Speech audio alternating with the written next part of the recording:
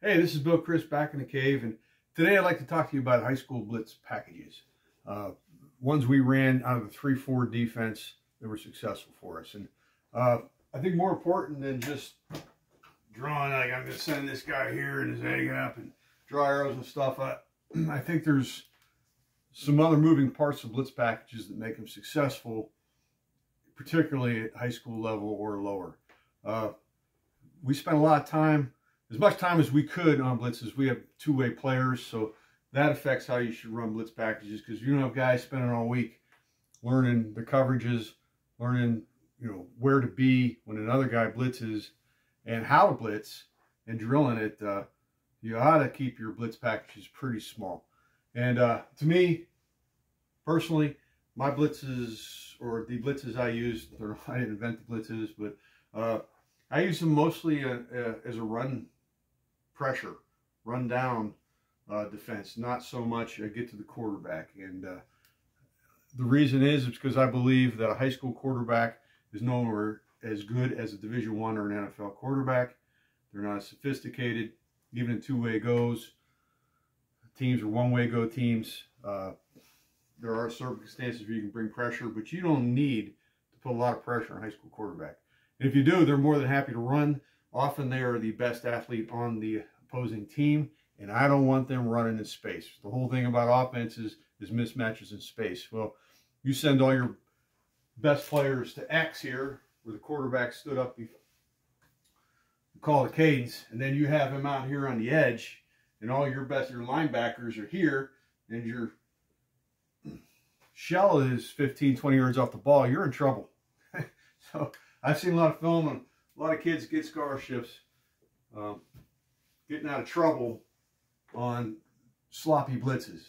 And everything you get is you're susceptible to trick plays. So, I mean, I've seen they send a house and they run a double reverse behind a gigantic line, and everybody's running to the middle of the field, and the ball's out here on the edge, going for long conversions, long yardage. So, you got to have your cats discipline a blitz. And kids, the way they approach blitzes, they hear about it on Sunday TV.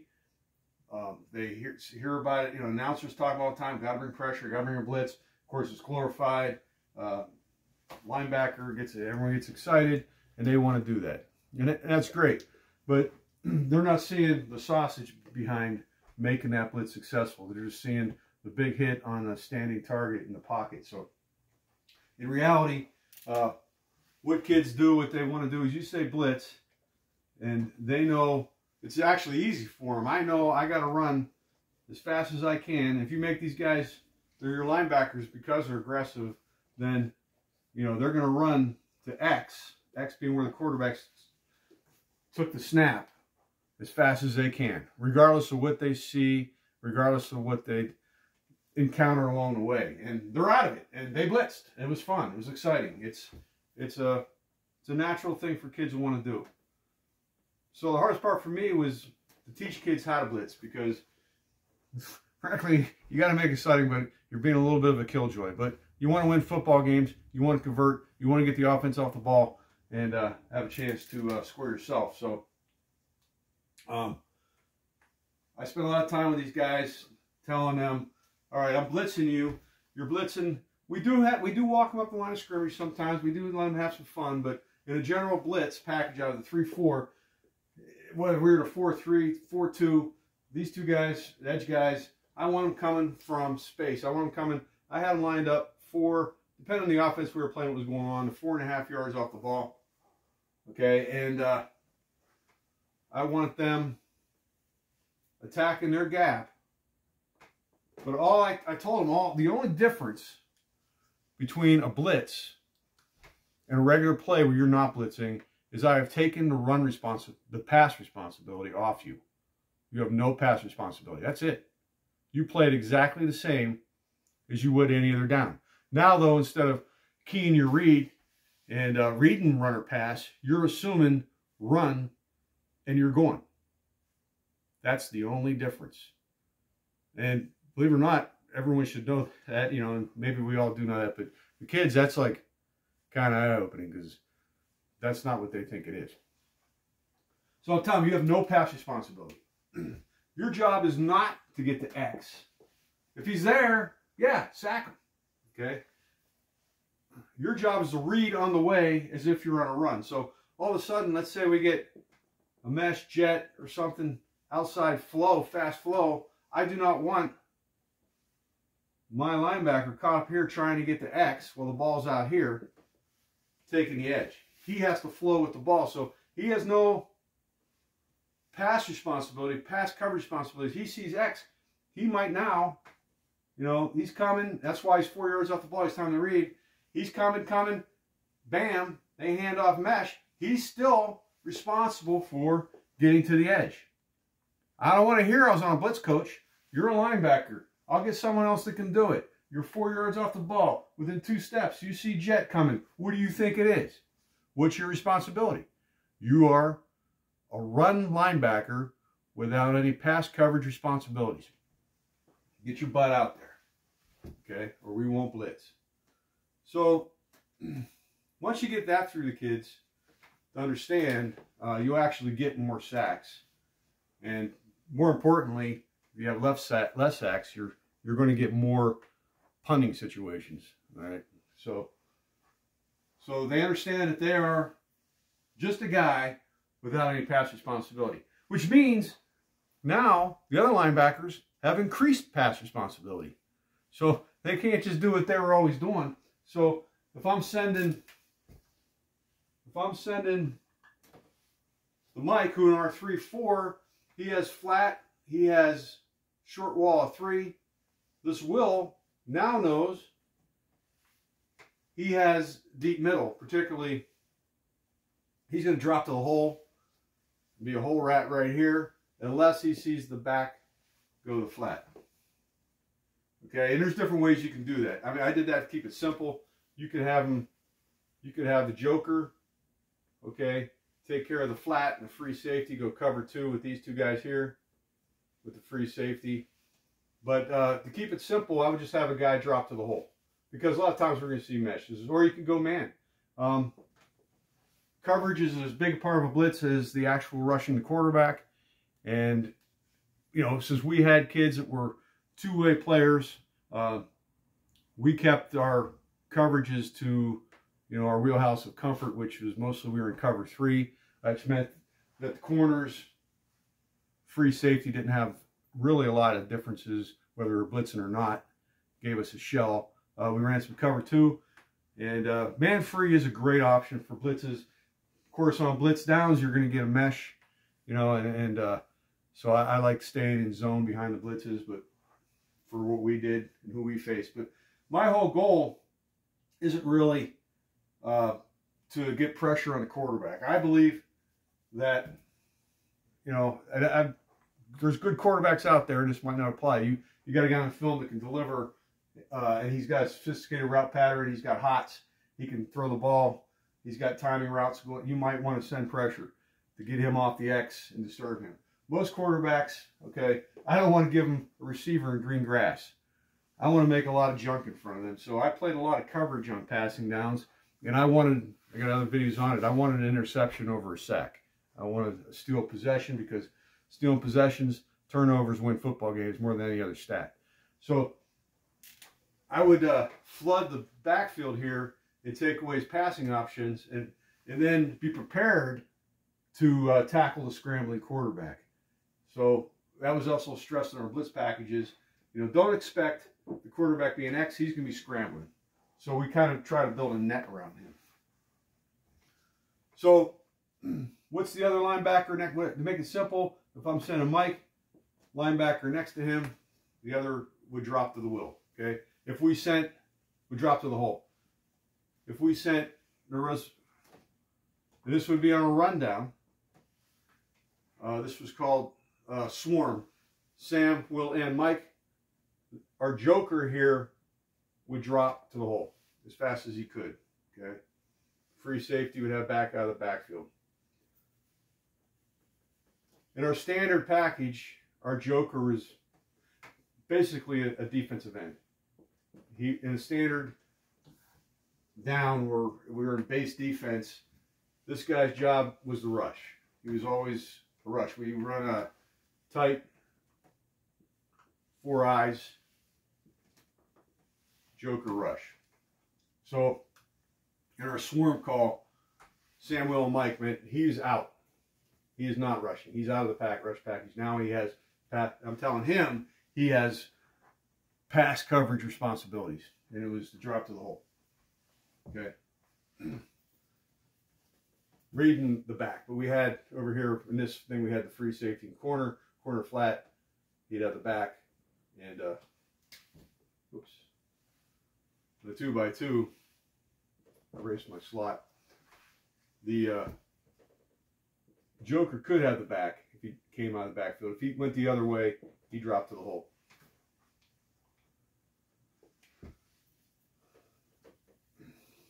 So, what are some of the blitzes we ran with that understanding of how to blitz? That we're, you know, I also have to make sure when these guys go that they hit the leverage point of the offensive lineman. We can't have this guy getting in here thinking that he's attacking and we have two hats in one gap, in the B gap, and then we get a rush up the middle here. They had to attack the corresponding gap in the right leverage on the offensive lineman. So the Mike, I understand he had to be inside the guard, outside the tackle. Okay, the Will, same thing on the other side. He's always outside the tackle. Okay, he's outside the tackle. We always had to hit our gaps. Okay, inside the wing. So they brought him down here as a tight end. And we're sending a blitz against the tight end. Okay, Sam still knew he's off tackle. Okay, and the strong safety now has to know he's got outside the tight end on a run fit. So you have to coordinate now with the strong safety, who with us is a quasi linebacker, a hero type. He understood how to come up. He had run responsibility, and he understood that, okay, this Sam always played inside the slot. Keep it simple. If the slot came down and attaches himself to make a flat surface, he still was outside the slot. So there was no difference. We're still attacking outside tackle. We're still attacking outside the slot. You take him out. Sam plays this gap. The strong safety plays this gap. So we're covered in any scenario they might bring out. Now, I didn't call my blitzes in a huddle. We stayed in a muddle. We did move guys around. We did drop guys a little bit. So, but you know, this day of check with me, I didn't want to send a blitz into a huddle and then them come out in quads to one side and find out that you know, my Joker's now rushing. He's got quads left. Oh boy, you know. So what we do is we wait for them to come out. They do their check with me, and then we'd hand signal the blitz to the Will. My Will was a senior, very good linebacker. Okay, and he'd repeat the call. So if we had like a stress call, so they came out and I liked what I saw for stress, I would call stress, and he'd repeat stress. And stress was Sam, both ends rush. So stress sent the Joker and the Sam. Okay, and these guys, this was a nice blitz because really we had redundancy to this side by design, so nothing really changed. Okay, he cover 3, cover 2, we have the slot accounted for. Okay, Mike has flat responsibility on the screen, and anything crossing, he's reading 2, anything crossing, he's warning as an in. So we still have coverage. That was a good blitz for us. One of our go-to blitzes. I probably, it's funny, I'm running a video on blitzes and my message is don't blitz that much. We probably blitzed, I'd be surprised if it was 5 times a game. Out of 40 some snaps maybe. We didn't blitz much. Because I'm always sending 4, okay? And usually it was on rundowns. So swarm, I already talked about. Sam, Will, Mike, drop to the hole and Joker. Stress, we send the Sam and Joker. Okay. Tigo was our strong safety. So he would walk up. This was just to keep them honest. Okay. Sam would drop back a little farther. He had all pass responsibility. He basically took the position of strong safety, and bam, we go. Mike still has flat. Of course, we ran America's Blitz, which we call Thunder. Okay, a little tip on this one here. We're going to long stick with the tackle. Also in your blitz, we'll get into the defensive line sets your blitzes more than a lot of people realize. We're sending the Mike into the B gap, and we're sending Sam. So now we have to cheat to this side a little bit with the Will has a deep hole, strong safety. We kind of did a cover 2 on that. Free safety's backside. Joker now has back out of the backfield his side. So he would do a peel technique. He's rushing. He knows, okay, oh shit, we don't have a Will anymore. He's dropping deep hole. He would peel with back out of the backfield.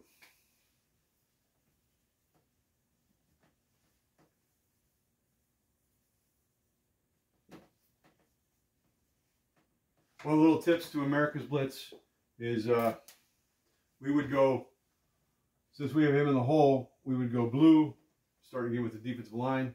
Okay, he knows he's going hole, defensive tackle would take outside leverage, and the defensive tackle's job here, defensive end, is he's dropping back. He is now the contain, okay, and he will take a wide angle outside, because what we're seeing here is with the Will here and us crowding this side and this mess over here, the quarterback naturally is going to run this way, okay? And if you had this guy 4-eye and up in here, as you can see, we're giving up a lot of leverage. We're getting this guy in space. The one thing I don't want, he's down. We're hoping the free safety to make the tackle out here. Remember, you know, in our league, quarterbacks usually can run. Maybe nobody else can, but the quarterbacks can run. So, little tip that you don't always see, it is out there, is the defensive end here on Thunder does not go, and you just drill this. They don't have to remember, you just drill it. My defensive line coach was a great guy, pretty smart, played in college, so he would drill Thunder. All right, they would bird dog it like offensive lineman bird plays, and the backside end, no matter who he was, knew that on Thunder, I go wide of the tackle, I go away from the quarterback, and we're flushing him. We're flushing like a rabbit, this quarterback. So I want him to be able to, he has a chance away, even though he's away from the blitz, he's the primary sack man, okay? We're going to run right to him. So there's the little tips on how we ran America's Blitz.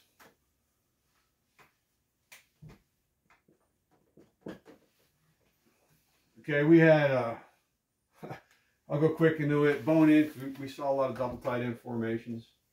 Usually, there's not two great stud tight ends at the high school level. So on bone in, Sam would walk up. The Joker's here. He would line up outside the tight ends. And bone in's almost like stress. We're going to break down. We're going to go through the tight end. Okay, and the safeties and Will are scraping outside and Mike are scraping outside. That was our bone in. We saw some read option veer stuff, and that was our answer to it. It wasn't really, that was,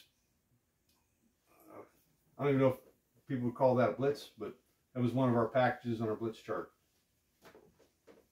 Really worked nice because my Joker and Sam, like most everyone else's, were very good athletes, pretty big, strong guys. A lot of times, a lot of high schools, these tight ends were like 175, 180 pound kids, underclassmen. So we would actually just crush their edge, control their edge by going through that tight end, not let them come down and block on our defensive ends. And we'd seal off the edge on the option read. Okay, one of my favorites is we had a hawk call, a hawk defense. So it looks the same to the offensive coordinator. Okay, right now in standard, our standard base, our nose guard, so he sets up our blitzes. He always went to the blue unless we called in for whatever reason him not to go blue. So blue is our pass side, green was our run side. Blue and green can be the same side. With the running back away, since they usually take a mesh, okay, we considered this the green side, and this is the blue side, because now he's a threat. He's a threat. We have 3 receivers, 2 receivers, green, blue. Okay, nose guard's going to go blue. This A gap. That also took a read off of this Will. He knew he could cheat outside, and if this kid pushed to the flat, it was the Will's responsibility in base. He would drop, do his hook curl, and then attack the flat without having to worry about the A gap in front of him. We had all the gaps fold. He was strictly pass responsibility on this in case it had it. If they ran, then he had front side A gap, front side C gap for the mic. So we did a hot call. In our base defense, most of our guys are responsible for 2 gaps, okay? In our base, okay, the mic he's responsible for front side A, okay, front side B, I'm sorry, C. Even though we got the nose guard here in B, Will still have some redundancy. Will size A, he has B. So when I called in Hawk, I was telling them they had 1 gap responsibility.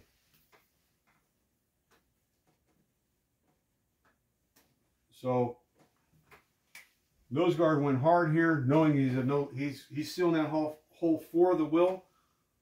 The mic now only has B gap as his first read. He starts running to it. Will has backside A gap. Sam now has outside tight end or slot. Strong safety fills. Okay. And we have flooded one side without giving up integrity, because now we're still running tight off the backside. He becomes a backside firewall. And then we can blitz off that. So we're starting to get into some of our best blitzes, because then we can blitz on pass down. Okay, we call Hawk X. X was a cross, okay. Obviously that was our Hawk call. Hawk X, blue, point to the sky's blue, green, okay, is the green side, grass is green. So, you know, these calls are really quick, really simple. They come out in something, formation. I'd look at the formation to come in, I'd look at the Will, and I'd say, you know, Hawk X blue. Okay, so Hawk X blue meant we're going to Hawk defense, 1 gap responsibilities, Xing with the nose guard. So the nose guard's here. Mike's has, once again, outside, and the Will is scraping right across into the far A gap, whether it be a blitz or a run prayer. This really worked good against trap schemes. Actually, we had talked about it. You start doing these hands, keep it simple, you maintain flexibility. So we were playing a game that had a pretty big, strong offensive line. They were running a lot of gap and trap on us, having some success. We did it from the sideline. Okay, that's how we came with Hawk X blue. Okay, they would pull trap, and we started getting tackles in the backfield. Okay, our other we go Wham X, which now the nose guard's a 2-gapper. He's going to strike the nose guard, and we're Xing. This is Wham X. Okay, we're crossing the Will and Mike, exchanging gaps. Of course, we had just straight.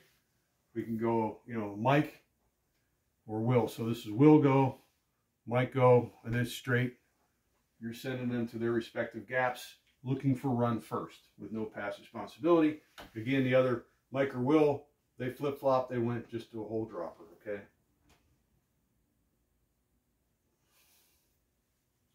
So on most of these too, that we didn't have to get really elaborate with the coverages, because most all those blitzes with the linebackers went hole dropping and the joker knowing to peel. That was about the only thing new that the kids had to remember to do, especially if you drilled it every week, all these blitzes. But with that, we could stay in cover 2, cover 3, or man free in just about any situation.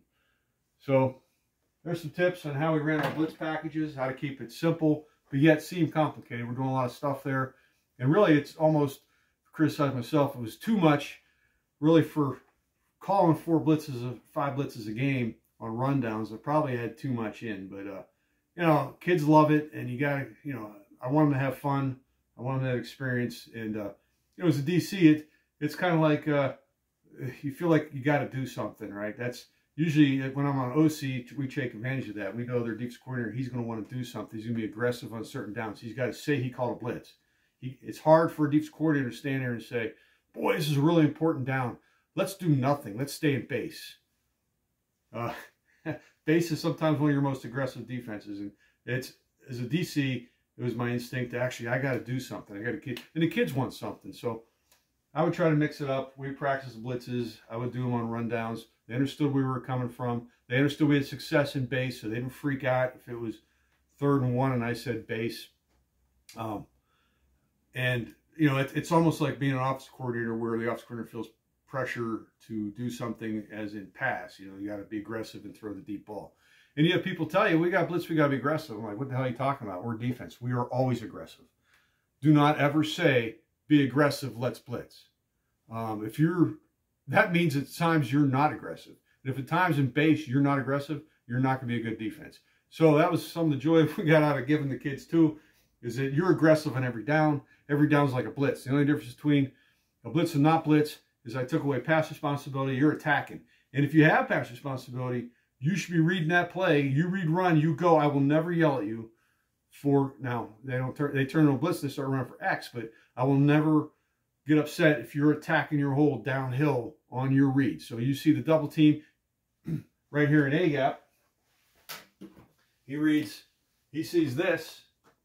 Okay, that guard comes down. He needs to be here right now. I will not yell at him for not being there, or, you know, not running into the double team or drop pass. So he's almost always blitzing, really. It's just a matter of how much time you take before going a step or two. That's it. You're attacking all the time. We're always aggressive on defense. So I hope that helps you. I hope that helps clear up some stuff. You know, as an OC, I love seeing whole house blitzes on cover 3 and running a slant underneath of it. And we scored some pretty big plays on that when I was on the offensive side of the ball. So if you like doing that and you play me, please keep doing that. Don't do what I just showed you. So, hey, have a great day. Have a great fishing season. See you next time. Peace out.